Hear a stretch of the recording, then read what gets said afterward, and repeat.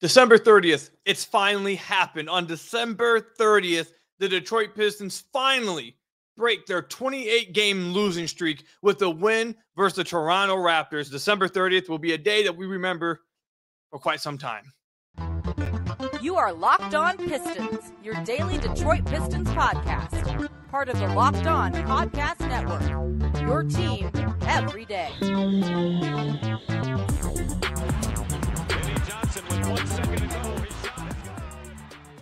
What's the deal? Welcome back to another episode of the Locked On Pistons podcast. Per usual, I am your host, Cade Cunningham. You can find me over on Twitter at Cade Cunningham. I want to thank you guys for making Locked On Pistons your first listen of every single day. We're free and available on all your podcast platforms. If you haven't already, head to the YouTube channel at Locked On Pistons. Hit that subscribe button or leave us a 5-star review on whatever podcast platform you're listening to this on. That's another great way to support the podcast. And today's episode is brought to you by PrizePicks, the easiest and most exciting way to play daily fantasy sports. Go to prizepicks.com/LockedOnNBA and use code all lowercase LockedOnNBA for a first deposit match up to $100. Pistons fans, it has finally happened. It has come. It got to a point where I thought that maybe we'd never see it. I thought the win would elude Pistons fans for the longest of time. So the rest of our time as Pistons and basketball fans, that we would never see a win. But just before the change of the new year, the Detroit Pistons went out and broke their losing streak against the Toronto Raptors. They decided to say, screw our New Year's resolution. We're not going to wait for the change of the new year to become a new team, a new self. We're going to get that started right now, right before the year starts, against the Toronto Raptors. Now, we're going to talk about a lot of things. Later on, we'll talk about Cade Cunningham specifically, and then we'll talk about what this win means moving forward. But obviously, we had to start off just celebrating this win. Listen, when you go on this type of losing streak, as we've all witnessed, the Detroit Pistons have become the laughingstock of the NBA. They had become the dark eye of the NBA. They have become, look, we were being talked about, like the Pistons were being talked about in across the world, everywhere. It wasn't just Michigan. It wasn't just Detroit. It wasn't just in the United States. They were being talked about everywhere because of how bad this losing streak was. And to finally get that monkey off your back I think it's a pretty big deal for this team now. So hopefully the hope is now is moving forward. Maybe guys don't play as stressed out. Maybe guys don't play as much with like the world on their shoulders. Like, oh my God, we got to break this streak. We got to break this streak. Like, hopefully this kind of lifts some of that pressure off them. And I think they can play a little bit more freely. And look, at the end of the day, this team is 3 of 29 still. Okay. They're not good. They're still the worst team in the NBA. But the hope is that breaking this streak can maybe, for the rest of this year, they can play a little better basketball to where they're not on a 20-game losing streak again. They're not on a 25-plus game losing streak again. They can just be normal bad. Instead of being historically bad, now they can just be normal bad, like normal tanking team bad, even though they're not trying to tank, which we'll talk about a little later. But now they can just hopefully be normal bad for the rest of the year. And hopefully they look at a team like the Orlando Magic last year. I believe they started off 5-25, and then they played at 500 basketball level the rest of the season. Hopefully they look at the Orlando Magic and hope to kind of frame this season after them. That, look, the start of the season was horrific. The start of the season went about as bad as anyone could have possibly dreamt. But there is still another few months to play in this season. There is still, how many games have the Pistons played? They've played 32 games. There is still 50 games left for you to play. More than half the season left to play. And you have a chance to maybe not rewrite this season, but maybe give this season a little bit of a better ending than it looked like it was coming, the ending that was coming up for this team. Now, the Toronto Raptors, to just be fair, they were without OG Anunoby. They were without a few different players because they had just completed a trade sending OG Anunoby to the New York Knicks. So the Toronto Raptors were shorthanded. Nonetheless, it doesn't matter. The Pistons went against a Utah Jazz team the other night, a week ago, I think like a week and a half ago or so. And they were without basically their entire rotation. And the Pistons still lost that game. So when you're this bad, when you're having this bad of a season, it doesn't matter who's lining up across from you. You need to just get a win. Get a win and get out. Get a win and get out. And at the end of this game, they tried to give everybody here a heart attack. They couldn't just close this game out. Like the game ended after playing the foul game for what felt like 30 minutes because the Raptors kept fouling. The Pistons make the free throws, and then the Raptors would make a three and cut it down to 4, cut it down to 3. At one point, they had cut it down to 2. Like I believe the Pistons won. Yeah, they won it by exactly 2 because the Raptors scored at the last second. And even the inbounds was scary. Kevin Knox had to make a cross-court pass to Bojan. Actually, not Kevin Knox. It was Jaden Ivey. And Jaden Ivey was the only one I felt like that was smart enough to realize, hey, if we just throw this down the court, even if it gets tipped, there's 1 second left, no team has foul, let's just throw it, or no team has any timeouts, I should say. And they just throw it down the court. Once it gets tipped, time runs out. There's no chance for them to win anyways, which is exactly what he did. Bojan caught the ball, so even if it did get tipped, they would have escaped with the win anyways. But even at the end, there was a lot of drama. They just needed to get out. You saw multiple players drop to their knees. A lot of players put their hands on their knees, look absolutely gassed in this game. And you saw a few players kind of smirking. And I thought it was funny to see that, like Jaden Ivey in particular, it looked like he was trying his hardest not to smile and not to laugh, because I think what the thought was going through his head was, oh my God, we finally broke this losing streak. But then also he was like, okay, well, we need to act like we've been here before. Like, we're still 3-29. We don't want to sit here and act like we won the championship. But I think it's fair for this team to have some level of happiness, like to be able to show that on the court, and maybe not celebrate, obviously, like on the court, like jumping around or anything. That would be a little embarrassing. But to show some happiness and show some joy that you finally broke this, I don't see anything wrong with that. So Jaden, smile as much as you want, man. Smile as much as you want. 28-game losing streak. No one wants to be a part of that. And the fact you finally broke it, that's a big deal, man. It's a big deal. Smile as much as you want. You deserve it. Everyone on the team that played tonight deserves it because they finally broke this losing streak. We'll talk about Cade coming up, but I want to give some shout out to other players as well. Kevin Knox had a great game, 17 points, 50% shooting. Bojan Bogdanovic, 19 on 50% shooting. Jalen Duren, 18 on 54% shooting. Jaden Ivey did not shoot the ball very well at all in this game, but got to the free throw line a ton, 12 free throw attempts. And I thought he played extremely hard, especially on the glass. I thought he played really hard, so give him some credit. And then also Alec Burks looks like he's finally snapping out of that like 2 months long just forgetting how to play basketball for that whole entire stretch. He had another good game tonight, back-to-back nice games for him, 16 points and 4 of 6 shooting. So got some good contributions from all those guys. Before we get into talking about Cade, last thing I want to say about this lineup we saw, and it's the same lineup you saw last game. I'm really interested to see what they do when Isaiah Stewart gets back, because I think you can clearly see with this offense, when the Pistons have 2 wings that are actually like a threat offensively that can catch and shoot and then catch and attack off the dribble, attack a closeout and do something with it, cut to the basket, like move around and are functional offensively, how much different this team looks and how much different their guards can play and how much more or how much better their offense looks. And this is talking about, and no disrespect by saying this, but this is with Kevin Knox in the lineup. Kevin Knox has not been very good throughout his career. Now, I think he's been fine for the Pistons this year. But if just having Kevin Knox in that role, having that guy be your wing makes your offense look that much better because you have functional wings offensively, it says something about the roster. And it just gives you a glimpse. If they had like a legit 2-way wing to play next to Bojan, or if you want to move Bojan and then get that guy, if you just simply had 2 wings that on offense can attack the basket, attack closeouts, get into the lane, make stuff happen, the offense just has looked so much different. So I'm interested to see, do they continue to start Isaiah Stewart when he gets back, or do they bring him off the bench? I do wonder as well. I mean, I think the losing streak we've talked about enough should make them aggressive right now in the trade market a lot.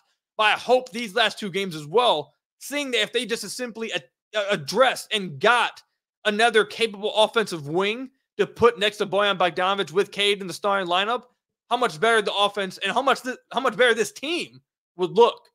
I think you're getting a glimpse at it. And it's not like Kevin Knox is some world beater either. He just simply does those things a little bit, and it makes a world of difference just with the offense. So I hope you get to see a little bit of that, or I hope we get to see more of that moving forward, and hopefully this team continues to be aggressive with what we're told. They continue to be aggressive in the trade market to get that other wing for this team. But we've got to talk about Cade Cunningham, who right before our eyes, and not just the Pistons' eyes, right before NBA fans, the NBA world's eyes, is becoming a star. But before we get into any of that, I have to tell you guys about one of our sponsors, PrizePicks. PrizePicks is the largest daily fantasy sports platform in North America. They're the easiest and most exciting way to play DFS. It's just you against the numbers. And instead of battling thousands of other players, including pros, sharks, you pick more or less than 2 to 6 player stat projections and watch the winnings roll in. It's just that easy. With PrizePicks, you can do cross-sports entries. They have every sport you possibly can think of on PrizePicks, not just basketball, football, hockey, baseball. They have even esports on PrizePicks. I'm telling you, go on the PrizePicks app, you will see just about anything you could possibly imagine on there. And what makes PrizePicks my favorite daily fantasy option out there? Yes, it's cross-sports entries. Yes, they have so many different sports you can work with. They have a reboot policy. And for those people out there who have been a part of daily fantasy sports, you know that injuries can absolutely kill you. They destroy all kinds of entries every single day. But with PrizePicks, they offer a reboot policy. So let's say you have a football or basketball player in your entry, and that player gets hurt in the first half and does not return in the second half. Well, with other apps, you're kind of out of luck. You're screwed. But with PrizePicks, that player gets rebooted. PrizePicks is the only daily fantasy sports platform out there with an injury insurance policy. So go to prizepicks.com/LockedOnNBA and use code LockedOnNBA for a first deposit match up to $100. Again, that's prizepicks.com/LockedOnNBA and use code LockedOnNBA for a first deposit match up to $100. That's what PrizePicks. Daily fantasy sports made easy. So I want to thank you guys again for making Locked On Pistons your first listen of every single day. We're free and available on all your podcast platforms. If you haven't already, head to the YouTube channel at Locked On Pistons, hit that subscribe button, or leave us a 5-star review on whatever podcast platform you're listening to this on. That's another great way to support the podcast. By far, absolutely by far, the best thing, the absolute best thing that could have came from this losing streak for the Detroit Pistons is the emergence of their number one overall pick, Cade Cunningham. Now, if you had been listening to this podcast, if you're new listeners, you're going to learn this today. If you're an everyday listener, a first listener, you know this. I have been high on Cade Cunningham since they drafted him. Since before they drafted him. I am extremely high on Cade Cunningham's ceiling. But because of the losing streak and because of how badly this roster construction has been, it was a little up and down to start the season, the first 10 or so games for Cade Cunningham. It was a little up and down. He was a little inefficient the first 10 or so games.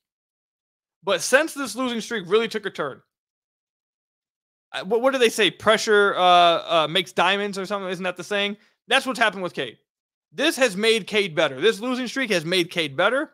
He's taken all the responsibility for the losing streak.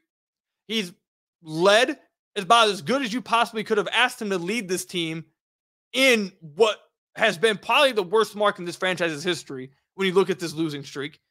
He's been a fantastic leader, and he has been playing like an absolute star on the floor for the Detroit Pistons. Over the last 7 games for Cade Cunningham, 25 points, 6 assists, 59% from the field, 43 points, 7 assists, 67% from the field, 28 and 10 assists, 46% from the field.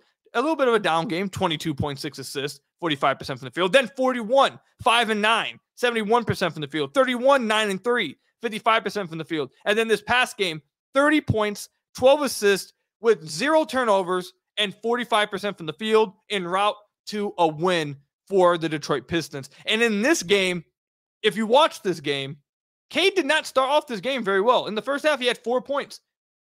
That's something that we witnessed him do just the other night against the Brooklyn Nets.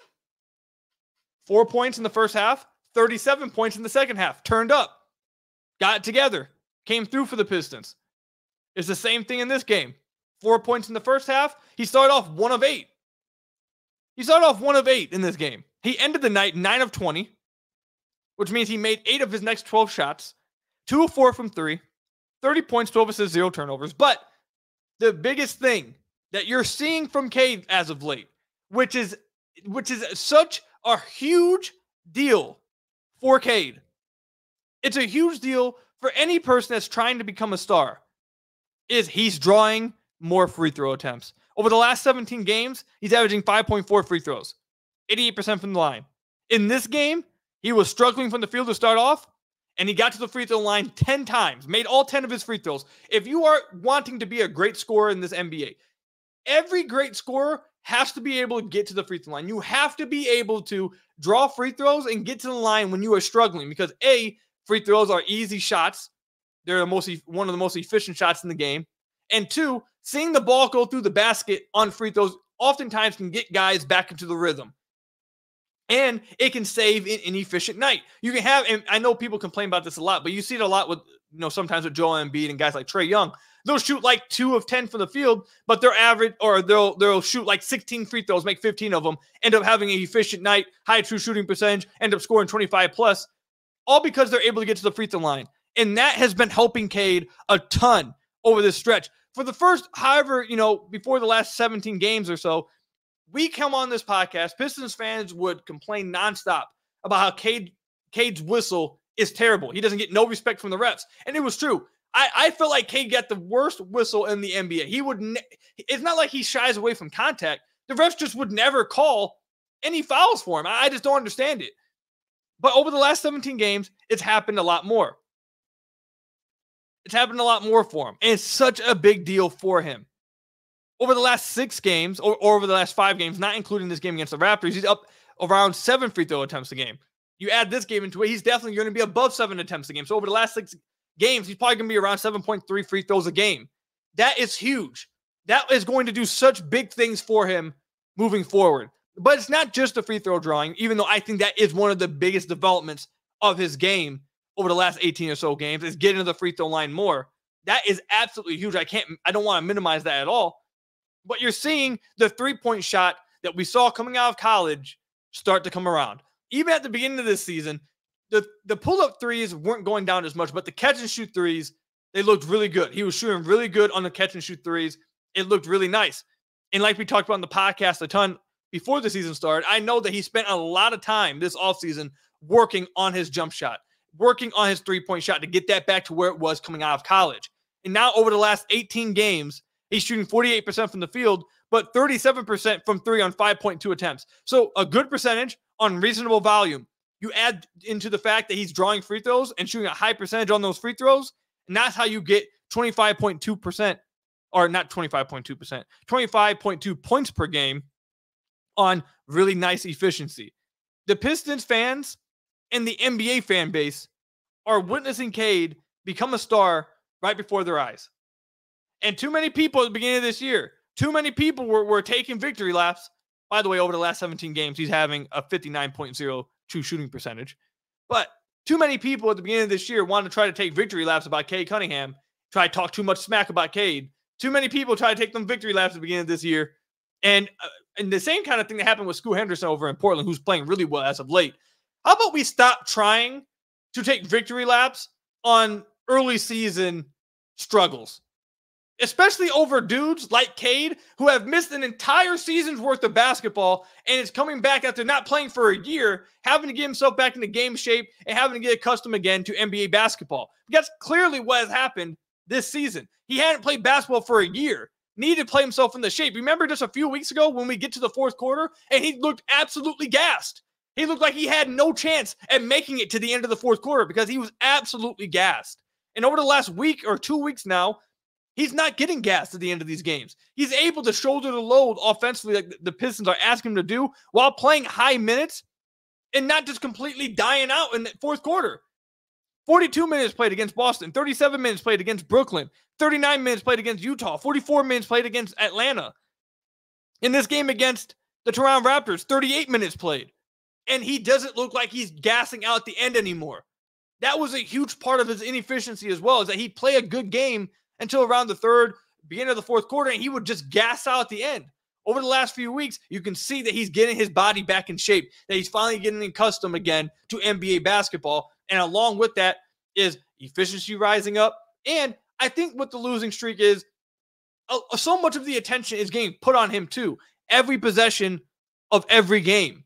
And I think you saw that start to take the toll on him a little bit a few weeks ago. But over the last 18 games, I think it's made him better. He's reacting much better to the pressure. He's making the right read a lot more often. He's making less boneheaded decisions, which I thought he was doing way too much of. He was making some lazy passes. He's being much more careful and valuing the basketball a lot more over the last 17 games. His turnover percentage is down to 13.6%. In this game against the Toronto Raptors, you didn't see him turn the ball over a singular time, despite the load that he carries offensively and despite having 12 assists in this game. He's turning the ball over less. He's scoring more. He's scoring more efficiently. He's more active defensively. He's hitting more threes. He's getting to the free throw line more. We are watching Cade Cunningham become that star that everyone knew he was going to be when he was taken with the number 1 overall pick. If this team was any better, if he had any kind of better teammates, a better roster, this record was a little bit better, he would be a surefire all-star coming up. He'd be a surefire all-star. And these numbers are going to go up. I don't know where they're going to end up after this game because Basketball Reference doesn't have this previous game in their system until tomorrow. So I'll see what it is then. But so far before this game, and these, like I said, these percentages are going to go up. At the beginning of the year, so much talk was being made about how much, how inefficient Cade was. Well, look at that. After 31 games, and again, not including this one, it's going to go higher. He's at 45% from the field. He's at 34% from deep. He's at 49.3% on twos. He's at 86.7% from the free throw line, 4.6 attempts. And he's averaging 23.3 points, 7.1 assists, 4.2 rebounds, and 1.1 steals. If that was his averages at the end of this season, if I told you before the season started, I said Cade was going to average 23, 7, and 5 on around 45, 34, 88% shooting splits, what would you feel like? I guarantee you every Pistons fan would be like, yep, he must be taking the turn. We must be seeing him make a jump. We'd be happy with that. And that's what he's doing right now, except he's been even better. That's him having to reverse a bad start to the season. Now he's just, if he continues to play like this for the rest of the year, who knows? Who knows what his averages will end at? All I know is that if you look at his season, I think at the end of this year, if you look after the final or after the first 15 or so games, 15, 14 games, I think those numbers are going to be even better. And if you watch Cade for the rest of the year, if you watch Cade over the last 18 games, if you watch Cade for the rest of the year, you're going to come away thinking at the end of the season, Cade Cunningham is a future superstar in the making. That's what we're watching happen right before our eyes. And if that's what this losing streak, if the losing streak had to happen for Cade to get better, for all this to make Cade better and get to where he needs to get to, then damn it, I guess it was worth it. I guess it was worth it. Yes, the Detroit Pistons won. Yes, they broke the losing streak. But, sadly, there is a but. We'll talk about what that is when we come back.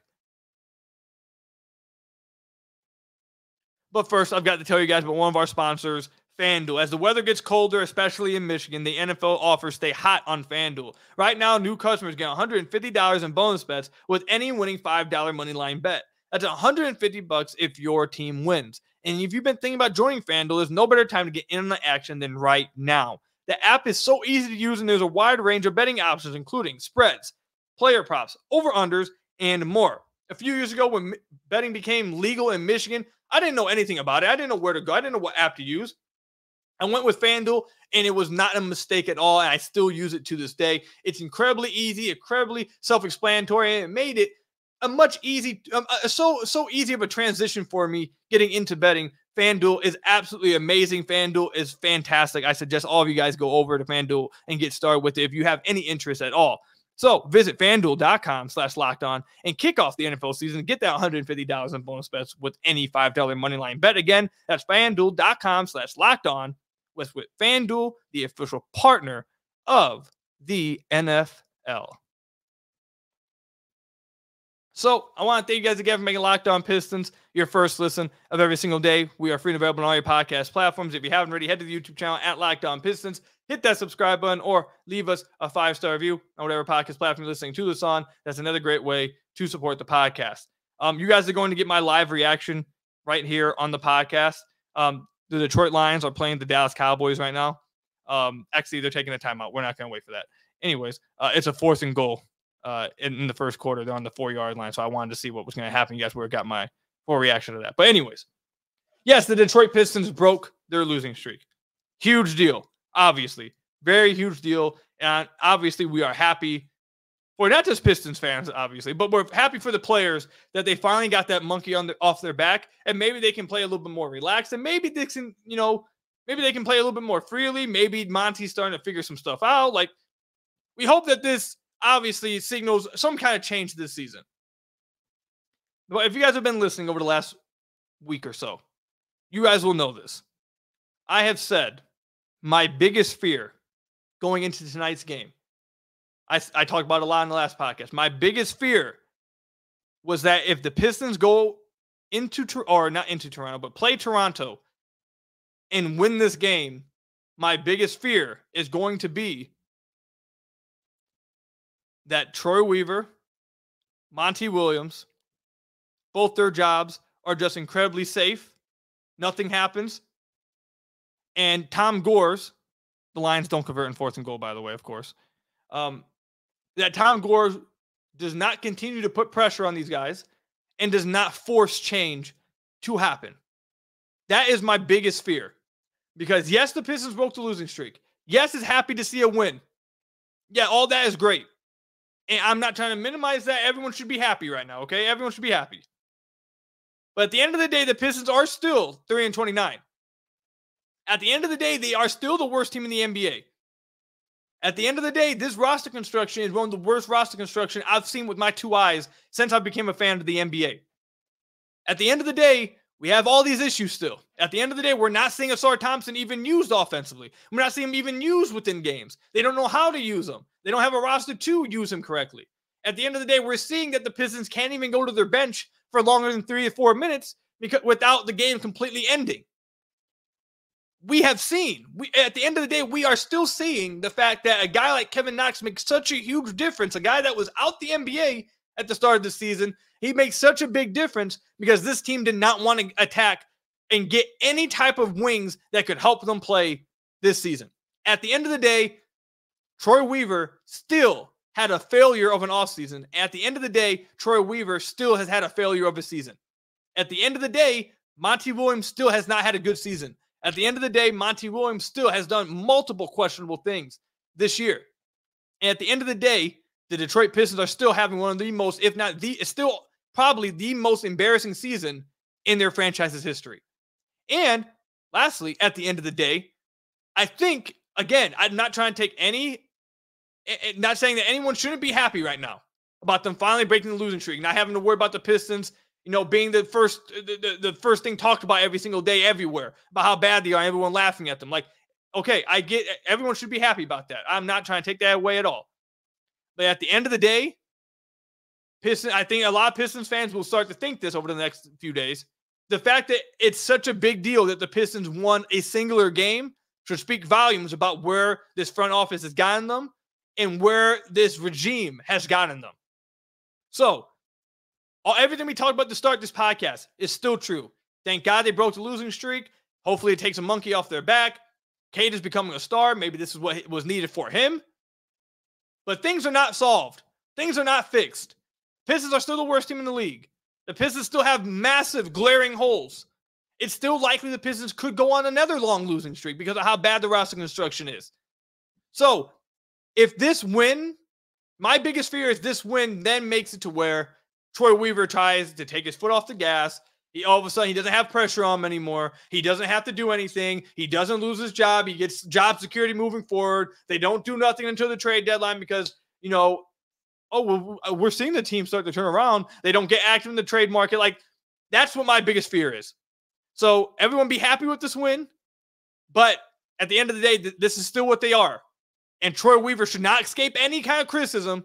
And his seat should be just as burning hot as it was 2 hours ago, as it should be right now. It should be just as hot as it was 2 hours ago.